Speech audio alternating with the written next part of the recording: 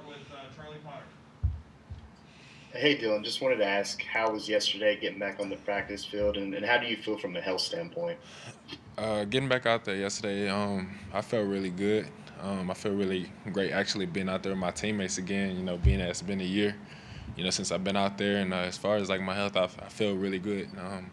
I just need to keep, just keep getting better, just like far as developing that feel for being on the field again. Said since it's been a while, but other than that, it's been great. Chase Goodrich. Dylan, I want to ask you about the importance of this season going off without a hitch for you, considering you were injured all last year. How important is it for you to be able to show that you're 100% back in your last year of college?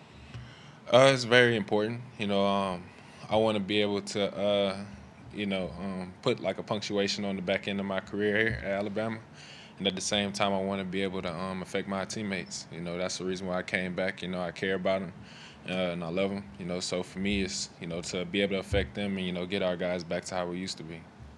James Ogletree. Hey Dylan, Coach yesterday was talking about areas of improvement for the defense this year and mentioned the red area, and I was just curious, in your view, what does the defense have to do to get better there? I honestly feel like the defense as a whole just needs to get better with communication, and everyone just has to be confident.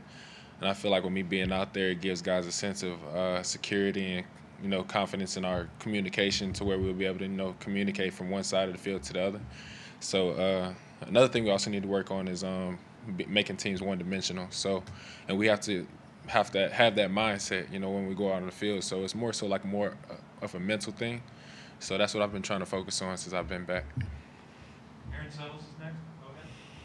Go ahead. Dylan, Alabama's defense, the standard there is incredibly high, and obviously it slipped a little bit last year. How frustrating was that for you watching that?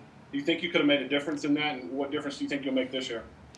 Oh yeah, of course I feel like I could have made a difference, but you can't look back on the past or reminisce on things. You have to keep moving forward. So now that I've sat back and looked at the things we really need to work on, I've been trying to apply it in every way possible as far as being a leader. Not trying to be like a hard-nosed leader, just trying to be like one that can understand his teammates and, be there for his brothers. So, he's just trying to get there, slowly but surely.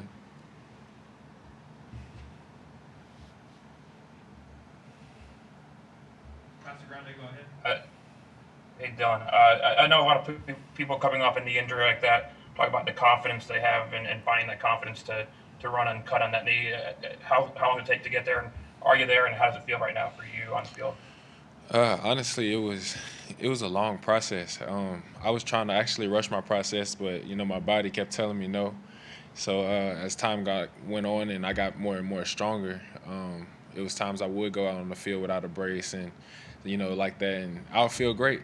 I don't think about it. I don't have any second thoughts or be second guessing or whatever when I'm on the field. I actually feel really good.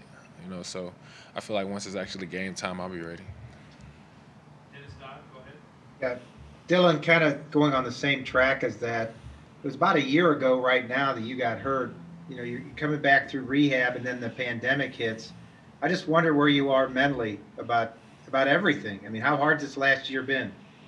This last year has actually been really hard for me, especially in the beginning when I first got hurt.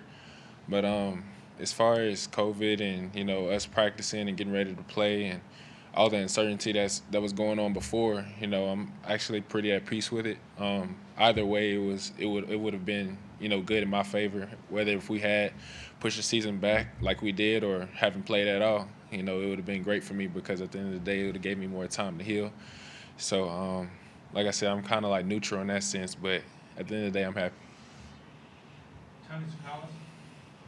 Hey Dylan, upon announcing your decision in December, you said that the big thing for you was grinding with your teammates and then being able to win a national championship.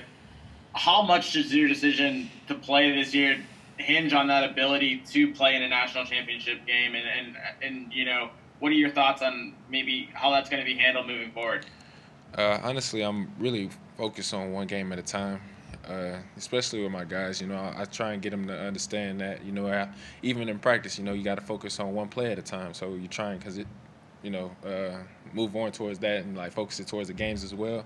So I try and use it in every single situation that we go into. But as far as, like, our readiness and how we want to execute what we want to execute, I feel very confident in that, you know, especially with me being able to be hands-on with guys and getting the guys' heads and be a leader on the team. You know, I'm happy to be able to do that.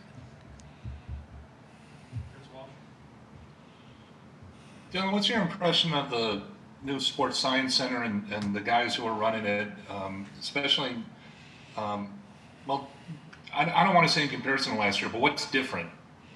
Actually, for me, nothing's really different. I'm actually very familiar with these guys. I actually helped coach. We're recommending them, you know, to come here. They were my strength and conditioning coaches at IMG Academy my senior year of high school, and whenever I was over there, you know, they, you know, put out very good results and dropped my 40 time, got me stronger. I was healthy throughout the season. You know, I've had nicks and knacks every now and then. You know, that's football, but I felt great when they were my coaches. But, like, you know, now, you know, it's even better. You know, it brought back old memories. Thank you. John Zener next. A couple more. Hey, Dylan. I'm just wondering, after what you went through last season, and then you made it probably I don't know if it's a tough decision or easy decision to come back, and then you got COVID. Mm-hmm. Were there points where that was going through your mind, where it was discouraging, whether it was frustrating? I mean, what went through your mind with all that going on, with the uncertainty about the season?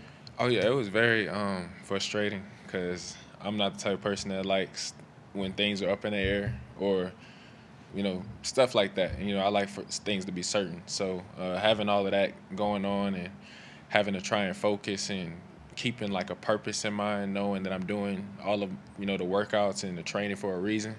You know, it was hard, you know, self-motivating myself to do that. But being able, I was overcome it and, you know, be at the point where I'm at now, you know, I'm grateful. Two more, Charlie, and then Steve. Hey, Dylan, I just want to ask, watching from the sideline last year, what did you think of the job that Shane Lee and Christian Harris did as true freshmen stepping in for you and Josh?